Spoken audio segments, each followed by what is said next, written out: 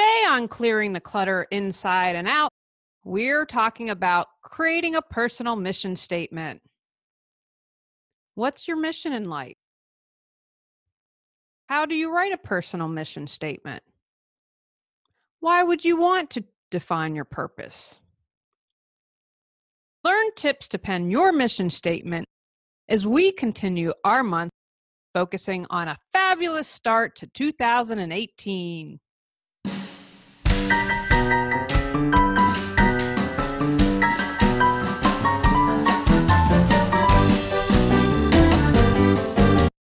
Are you ready to clear your clutter and share your gifts with the world? Every Tuesday at 1 p.m., join me on Clearing the Clutter Inside and Out as I teach you how to navigate the waters to declutter your life, get organized, and become more mindful. Come on, let's get started.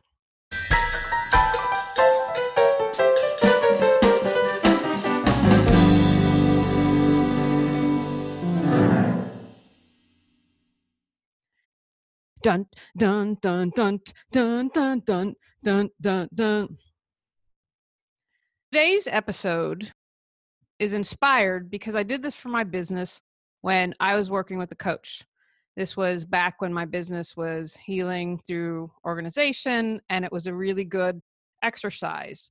As I'm reforming, kind of recalibrating my business, I am doing this exercise again. I thought it would be a nice addition to having a word of the year that we did from last week. This is a nice compliment, and it allows you to dig a little deeper, and you know I'm a fan of that. And if you weren't feeling the word exercise, this might be more to your liking. I'm a huge advocate of playing around with stuff to figure out what works best for you. Mission Impossible. Dun, dun, dun, dun, dun, dun, dun, dun, dun, dun. I'm possible. Try thinking that the next time you think something is impossible. Break out that word. I'm possible. Why would you choose to write a personal mission statement? I've talked a lot on this podcast about taking action, not sleepwalking through life, and of course, clearing your clutter. A mission statement is one of those things that can guide you and help keep you focused. And it might also help you if you're struggling with priorities or to figure out what is important to you. A mission statement can help you clarify what you choose to do in life. It can also serve as inspiration, like the choosing your word for the year exercise from last week. It can support you when taking actions or trying to make decisions. Does doing this fit within your personal mission statement? Ask yourself when trying to make a decision, choosing to or not to do something. Writing your personal statement. Here are some tips to get you started. What are the roles you perform or would like to perform? Mother, business owner, animal rescuer. What is the meaning of your everyday work or personal life? To support people in clearing clutter. To spread love. To be more mindful. What nouns and adjectives paint a picture of you? Compassionate, caring, organized, excited. What verbs describe how you would like to operate in the world? Globally, shared, paired, loved, inspired. What would your ideal life look like? What would you be doing every single day? What would get you out of bed jumping for joy? I wouldn't be rushed in the morning. I'd have time to play with Joey, Antonio, and Athena. I'd have time to connect with my husband. I would support people in creating the life they desired through being more mindful, getting organized, and clearing clutter. I would share my passion through writing, through books, through a podcast, through videos. If you're having trouble with those questions, consider these thoughts. You have 1 year to live. How would you change what you're doing now? What actions would you take? Visualize the end of your career. What would you have liked to have accomplished? What contributions would you like to have made? How can you serve people? Where do you want to be in 5, 10, 15, or 20 years? Again, this should serve as a guidepost. I wanted to be a screenwriter for the longest time. When that didn't happen, I needed to find new dreams. I've written a course and need to get my button gear to get my books up and out there.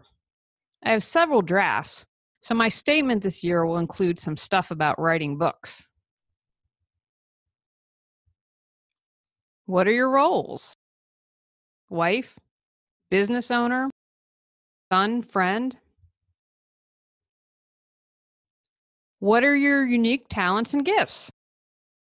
Organized, listener, compassionate, writing, podcaster?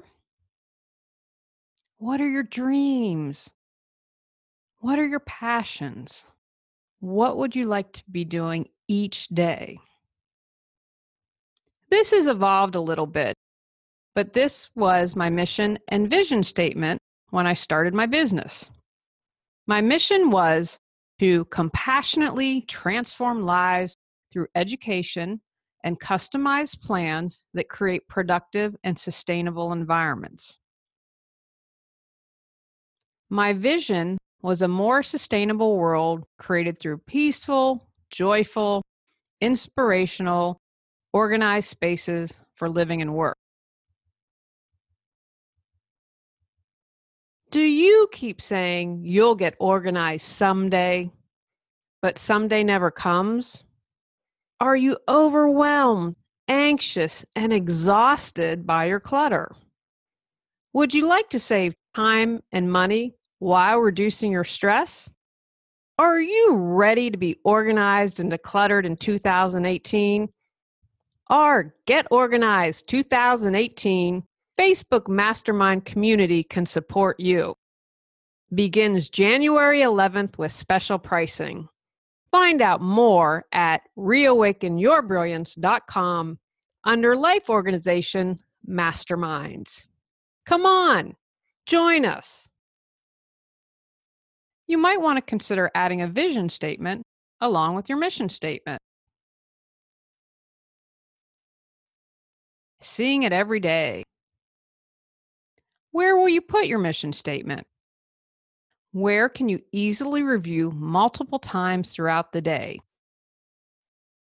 Can you memorize it and use it as an incantation? Will you speak it out loud or say it when you exercise? How will you get your personal mission statement deep into your bones? I read a really interesting novel. I've been reading a lot by Leanne Moriarty lately, and she wrote Big Little Lies, which was made into a series and was really popular. I watched, I really enjoyed it. So I thought, I'm going to read her books. One of her novels is about a woman who hits her head and loses 10 years of her life. The novel's set in 2008, but she thinks it's 1998. What was interesting reading this, so I believe this is an author who really gets people and does a research. She'd lost 10 years of her life, but her body would automatically know things She woke up to all this makeup and she's like, I don't wear all this makeup. As soon as she pulled it out, she knew what to do with it. There were other times when her body automatically went on autopilot and did things she had no memory of. So, how can you incorporate your mission statement with some physical activity? Incorporating into everyday life. A mission statement does no good if you don't take action and move forward. Use it as your guiding light, but bring it into the everyday. How will your mission statements inform your choices? How will you use it to make decisions? To say yes or no? To plan? To create? Consider taking one action a day towards your mission statement. If your actions aren't aligned with your statement, then perhaps your statement needs tweaking. Remember, it's to serve as a guidepost. It isn't set in stone and can be changed at any time. Don't be so rigid that you make yourself miserable. And if it really is off course, is it something you wanted to do, or is it someone else's life you're living? I have a friend that's married to a man that went through law school, was a lawyer, and hated it. He hated it from the moment he started law school. However, his parents had wanted him to be a lawyer. It's really a little bit hard for me to understand that someone could spend their entire life on someone else's dream and expectation, but this man did it. Luckily, he broke free and is now doing what he really loves and enjoys. Do you live your life, not the expectations or dreams and desires of others? Sharing. Do you want to share your personal mission statement with someone? Best friend? Close friends? Who supports and believes in you? Be very careful whom you choose to share your mission statement with. You could go public like I did when I did daily gratitude posts, and many of those became really personal. There are those who will scoff at you, put down your dreams. Those are the people you do not want to share your mission statement with. Be very careful. If it's something that's sacred and important to you, you don't want to put that out in the world where someone may stomp all over it. Doesn't matter how well adjusted we are, how much spiritual work we can do. A lot of times that stuff hurts and can waste our energy. Maybe you form a group that checks in weekly or monthly on how you all are doing to fulfill your statements. There are lots of ways you can form an online group easily, such as a private Facebook group. Getting others involved. Would you like to create a mission statement with your spouse or significant other? How about as a family? Would you like to create a separate statement for your work or business? How can you make it fun, creative? How could you use this as a bonding exercise? Who would really enjoy or get benefit from doing this? Maybe a good friend. Take actions from today's podcast. Create your personal mission statement. Display your statement where you can see it every day. Take time in the morning and evening to reflect on your statement. How did you honor it today? Did you move towards it or away from it? Decide who, if anyone, you would like to share your mission statement with. Consider doing a statement for work or with your spouse or family. Don't forget, you can revise it and completely change it at any point. We grow and change through life, and we should expect our mission statement to do the same. On next month's bonus episode, we're talking about awareness for physical clutter. Go out, clear the clutter to create the life you choose, deserve, and desire. Are you ready to live a more joyful and fulfilling life? Sign up for our newsletter at reawakenyourbrilliance.com and receive a free copy of 10 Steps to Clearing the Clutter Inside and Out. If you enjoyed today's episode, I would love it if you would rate and review the show because it really helps us in the search ranking. See you next Tuesday at 1 o'clock. Remember, when you clear your clutter, you can create the life you desire.